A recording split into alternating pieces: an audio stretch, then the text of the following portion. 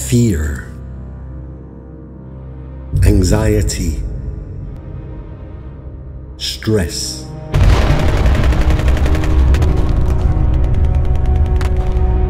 Imagine what it was like for a 9-year-old boy growing up in Nazi Germany.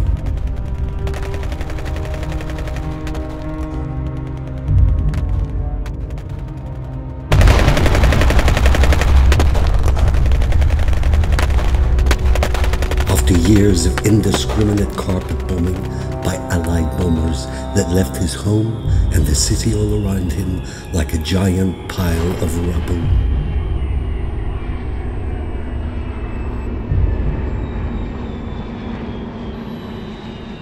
You never knew when the next wave of aircraft were coming to pound Berlin. It could be in the middle of the night, or it could be in the middle of the day. But whenever you heard that air raid siren, you were literally running for your life. If that wasn't enough, in late 1944, Berlin was completely surrounded by Russian troops, who began the relentless firing of shells all across the city.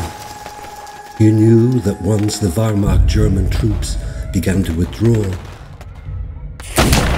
the hordes of Russians would overtake the city and most likely rape, torture, or, if you were lucky, kill you.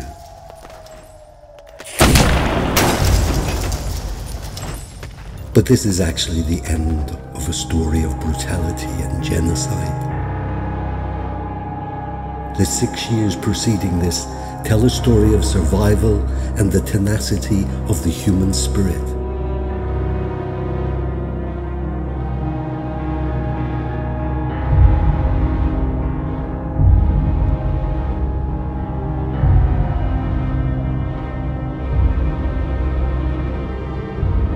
I want to invite you all to the world premiere of Das Reich on December 2020. Since the Second World War, our technology has improved immeasurably, but our blatant racism and capacity to kill through pointless wars is as ever present as it was 80 years ago.